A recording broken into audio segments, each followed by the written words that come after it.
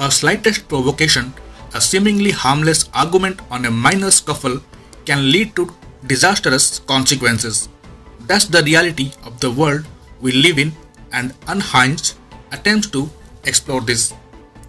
It opens with a diabolical scene of arson followed by a montage of people on the edge reacting violently in their everyday lives. Rachel, a single mother, is about to see her world turn upside down because she ends up provoking an unstable serial killer played by Russell Crowe. A hairdresser by profession, Rachel is already having a bad day running terribly late and getting stuck in traffic while dropping her teenage son to school. To add to her woes, a pickup truck ahead of her at a traffic light just won't move. She honks hard and moves on, but the driver of the truck chases her down and asks her to apologize. They engage in a slight verbal duel, but Rachel doesn't give in, and what follows is a nightmare you wouldn't even wish upon your worst enemy. The director Derek Bott and his writer Carl Ellsworth choose a tried and tested plot of a serial killer on the rampage without sufficient reason.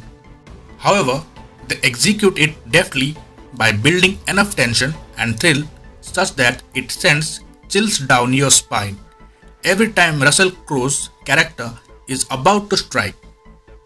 While the overarching storyline is predictable, Unhinged employs some novel ideas involving urban terror unleashed through a smartphone.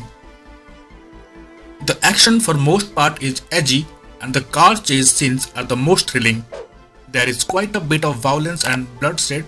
One coffee shop scene involving Rachel's friend and divorce lawyer Jimmy Simpson and Russell Crowe is deeply unsettling.